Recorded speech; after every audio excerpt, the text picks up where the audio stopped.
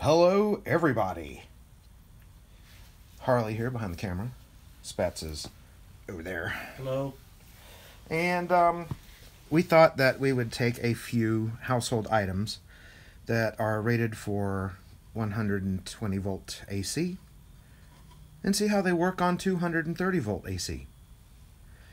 So, I don't know what's going to happen here, but here is a power strip off to the side. It's just a standard power strip plugged into the wall. See? And it's plugged into the wall over there behind the drill press. I wanted to go ahead and let you know that all of these items, in one way or another, are not functioning the way that they should. However, that being said, I'm going to go ahead and plug in this GPX. It's an AM/FM radio digital alarm clock with battery backup, jumbo LED display. So that's all of the specifications that it broadcasts right there on the front. GPX. Grand Prix. Grand Prix, indeed. I'm moving the camera slightly, so forgive me. All right, there we go. Gotta get my GPX on. Yep, gotta get my GPX on.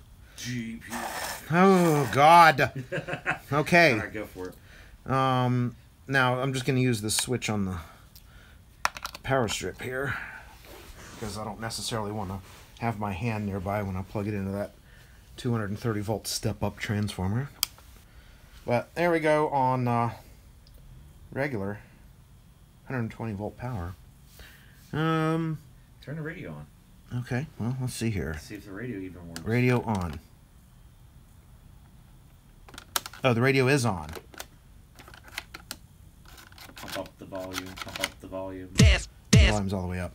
GPX. There's no sound. Automatic level control. High performance digital sound system. Cloth covered speakers. Yeah, there's no sound at all.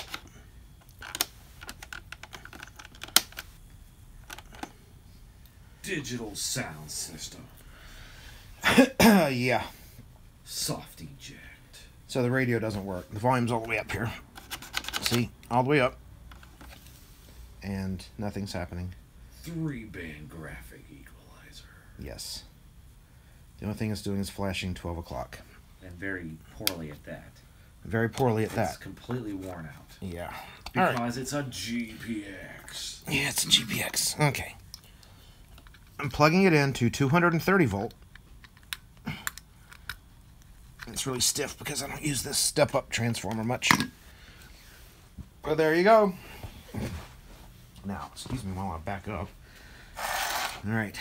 3, 2, 1, on. What happened?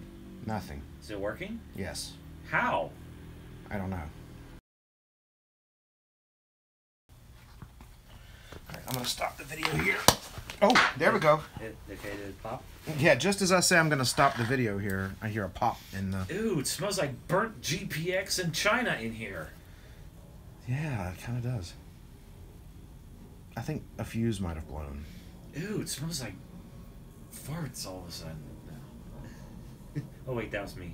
Ah, jeez. Okay.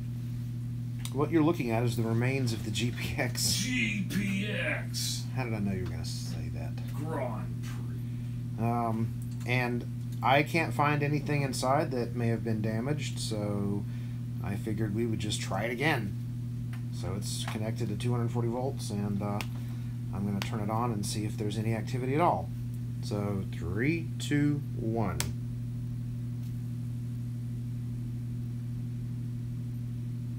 And nothing's happening. Okay, I have moved far, far away. And I decided the first thing I'm going to do is actually just try 120 volts because that is a 12 volt rail that it's connected to. So this is 10 times the correct voltage. And let's see what happens when I turn it on. 3, 2, 1. Breaker popped. That's all that happened. Alright, here we go one last time. on the GPX. GPX. Yeah, I was wondering if you were. Alright. Here's power. 3, 2, 1. Something popped. I heard a pop. There's smoke coming out of it. Oh, that's good. Okay, here on the display board of the GPX, you can actually see what failed, and that was these diodes here. I guess they just got overpowered by the 230 volts. You can see on the back here the circuit trace right there. That's actually what failed. This is mechanical damage caused by me ripping the wire out. Sorry, Gary. But right there, the burnt, melted hot spot is this, looks to be a full rectifier, an older style. Got 4 diodes and a couple of smoothing caps and then a filter cap, I believe is what that's doing there. So yeah, that is what failed on the GPX. Okay, so that was the rather underwhelming GPX alarm clock, which basically went pop and smells vaguely of burnt electronics, but other than that, nothing really happened. So, okay. Here we have a modern 6-inch clip-on fan. Is it a homeboy? It is a homeboy. Yes! Now, I want to reiterate... It doesn't work. Yeah, before we get Hate. 35 comments from kids on certain fan groups, I just want to remind everybody, everything that you will see here today has an issue of some sort. So before we throw them away, because this fan right here worked fine for exactly 1 day. Okay, let me reiterate that. 1 day it worked. Before we throw these items away, we thought we would see what would happen. So anyways, without further ado, plug this into 110 volts. No, that was him that made that noise. How do you know that?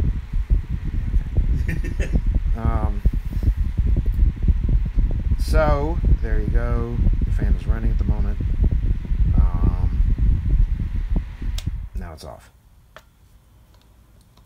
All right. Same test, only on 230 volts. See what happens. Now, if this thing starts smoking, it's going to blow right at me. But I digress. Here's 230 volts in 3, 2, 1. Contact. I'm afraid too. I just ran away and covered my ears in case it just pop like that.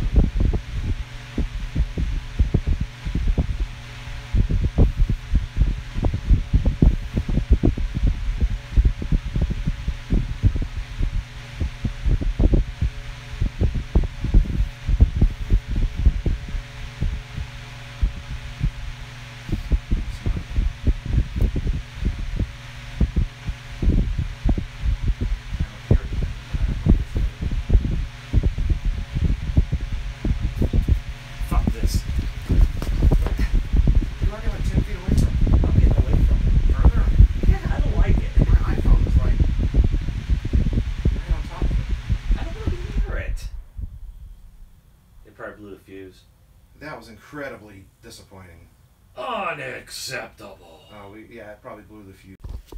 Alright, and here we go.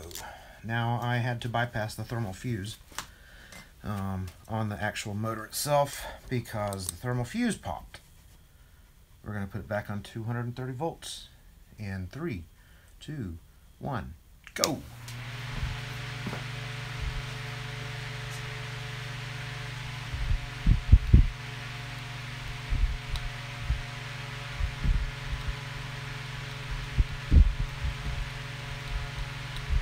It's crackling.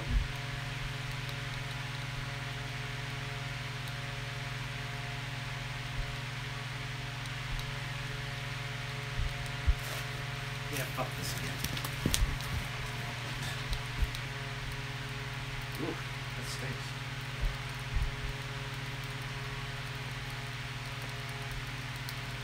Oh, really bad right been running this long.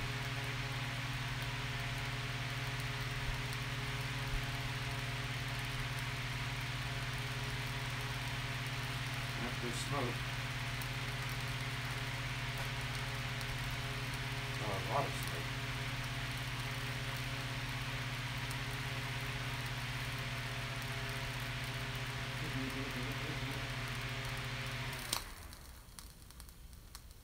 Damn, that was disappointing. And it quit. Still smoking.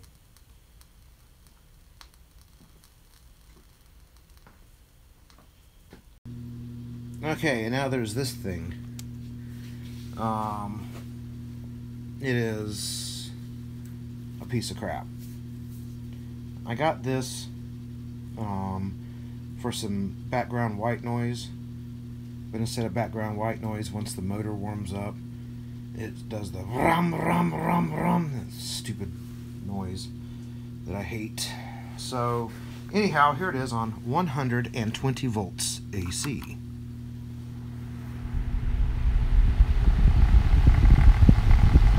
That's more annoying than silence.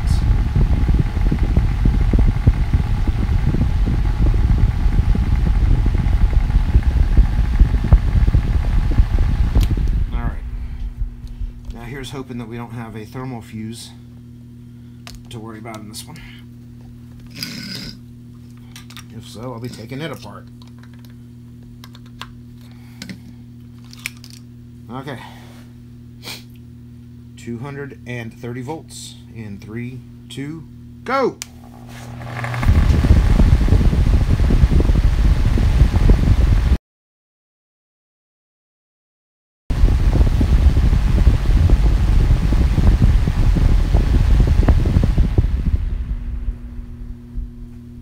And this one appears to have a thermal fuse. Okie dokie then.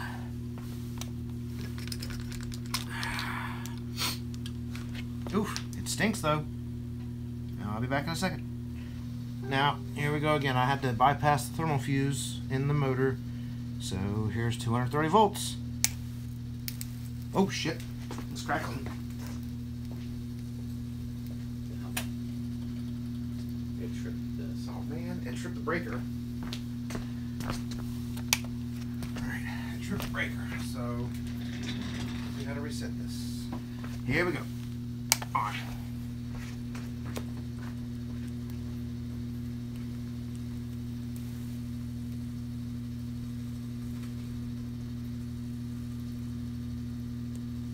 Push the brake on there. Oh, it's on. Oh, smoke coming from the transformer.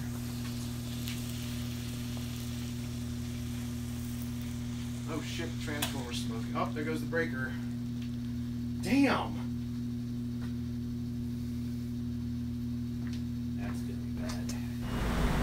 Well, my transformer fried and let out the magic smoke. So what am I going to do? I'm going to turn it back on and see what happens.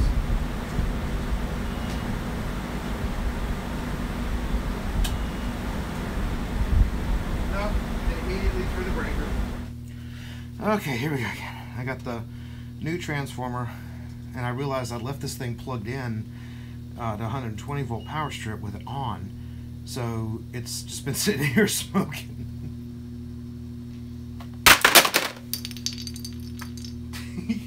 It keeps not working, even after I threw GPX at it. GPX.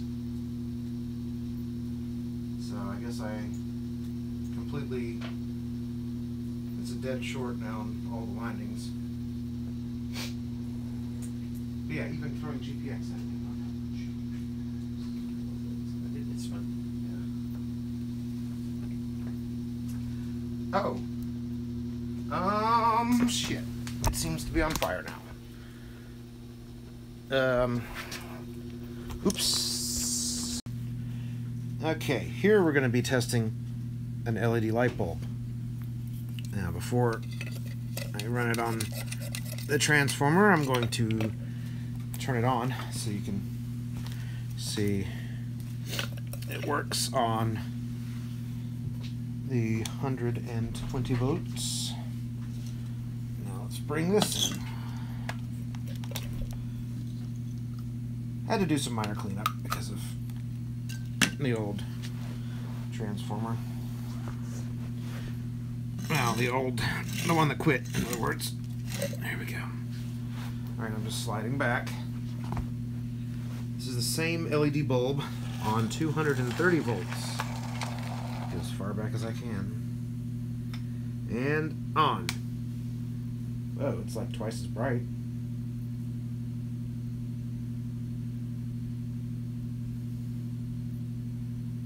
And I looked on the base. That bulb is, in fact, rated for 120 volts only.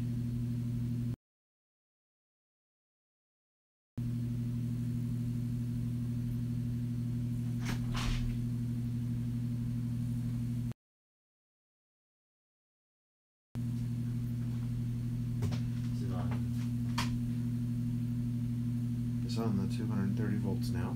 What's it do? Nothing. Is it the same brightness? No, it's brighter. Well, unless that bulb is designed for worldwide use and has a capacitive dropper inside or something that would allow it to work on any voltage, then I don't know. Okay, on to the next one. Well, let's see. It's not even warm. It's like still cold. Probably, like, if it runs on 230, it draws more wattage. Yeah, it says 120 volt, 60 hertz, 2 watt. Okay, well, I'm gonna go on to this big one. All right, not even gonna bother with the 120 volt. I'm just gonna back that ass up and turn it on from back here and see what happens. All right, are you ready? As long as it doesn't explode in my face. You're a good 15 feet away. It's okay. Okay. Here we go. Oh, it's very bright. And that did not last very long. At least it made some crunchy noises. What? You have to reference my audio file. Oh, okay. Alright, now we're going to try a ProLume 120 volts, 60 hertz. Smaller lamp. Made by GPX. And is not made by GPX. You and your GPX. Alright. Here we go with it. 3, 2, 1, go.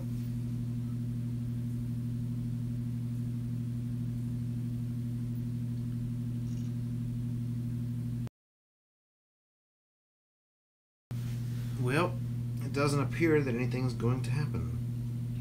This one's been on 240 volts for several minutes now, and it's still on. It's about twice as bright, and it's very hot, but it's still on.